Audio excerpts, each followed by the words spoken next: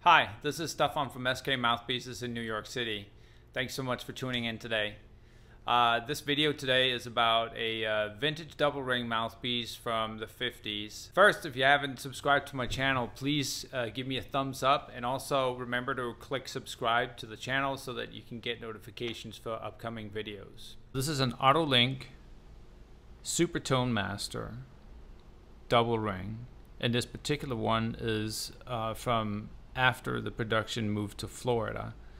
The New York version of this mouthpiece had a much longer bite plate on it. It's a really beautiful mouthpiece and actually really good condition. The early ones were marked with serial numbers. It's 76 thousandths of an inch, and the client wants it opened up to 110 thousandths of an inch, so it needs to be opened quite a lot. But the first thing I do is that I just measure the facing, what's on the mouthpiece already, and I'm fast forwarding through this so you can see the process a little bit. And as you can see towards the tip here, now the tip is really crooked here, and that's because it hit the floor.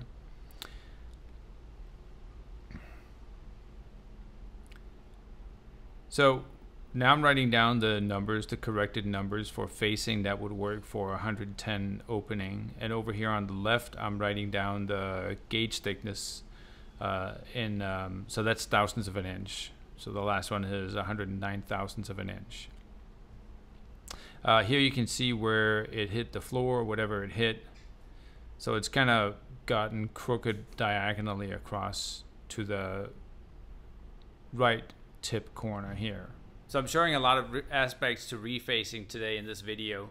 If you have a mouthpiece that you think that you might want to have refaced, you're welcome to contact me through my website, and we'll set up a time to have a conversation. I use a needle file to see if the baffle has the correct height, and it actually is the way that it's supposed to be here because it's sliding on the inside of the tip rail. If it scratches the baffle, which it will later, then it's too high.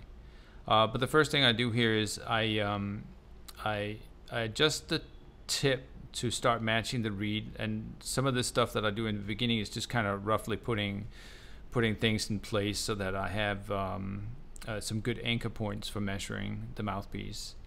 And now I'm going to bend the mouthpiece open.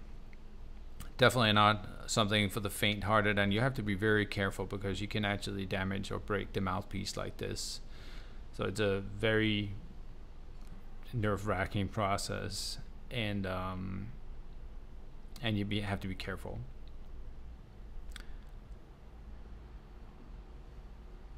You can see now that the needle file is now scratching on the inside of the tip rail right here. So there's you can see the mark going across here. So that means that the baffle needs to come down.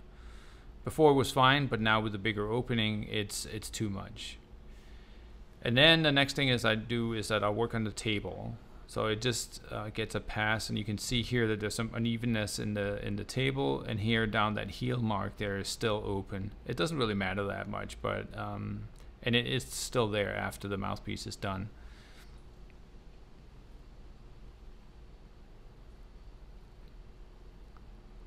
Still working on the table, and now you can see that the table is flat here.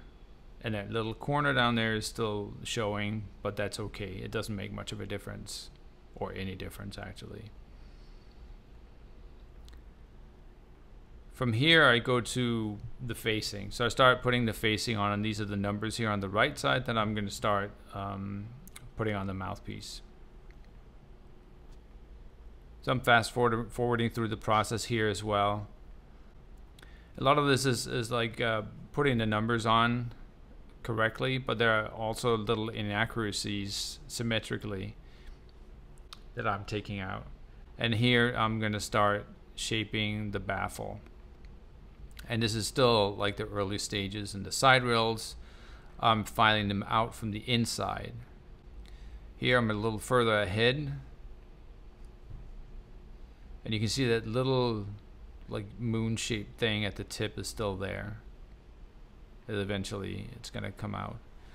I'm filing in the sides from the outside, and all this is still part of the like initial like shaping of the mouthpiece. So now I'm sanding on the inside here just to get the worst of the file marks out. And now we're back to measuring. Everything looks better. So I'm just going to clean out the outside a little bit here to make it look a little nicer. I'm not going to have to come back to this, and I'm going to, you know, polish it.